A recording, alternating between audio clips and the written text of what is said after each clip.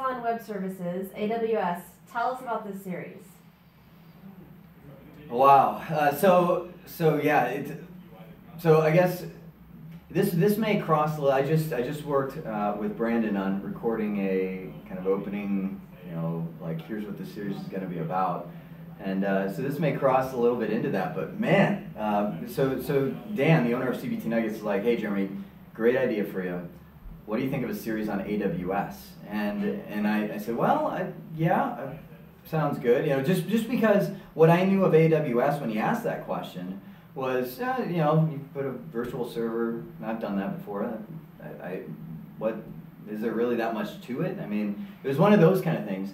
But then I sat down with the engineers for days and just talking through, and I'm like, no, really. And it just became for a one right after another, where I'm the one going, really? Now, and so my paradigm is like, can we really get that much out of AWS? Like, is there enough to make a series on that? I mean, really?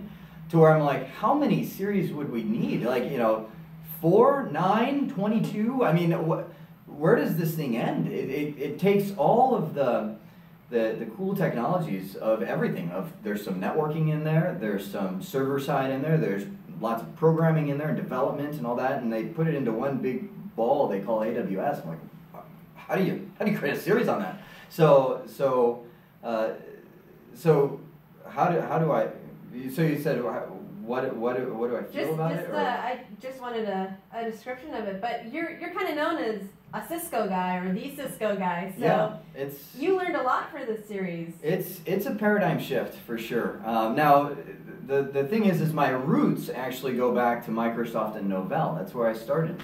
I started training in 1996, and so that was my roots. And then around 2000, I got into Cisco and was like, okay, this is what I want to do for the rest of my life, which is, I'm still like, Cisco is amazing. But somewhere, around 2006, I'm like, oh, well, there's some other cool stuff. I'm going to start chasing, not that Cisco's not cool, but I started chasing this other stuff. So when Amazon AWS came, I'm looking at this like, well, this is like the pinnacle of everything, to where it's taking every technology that I know and putting it into one giant service that they call AWS. So yeah, there is a learning curve.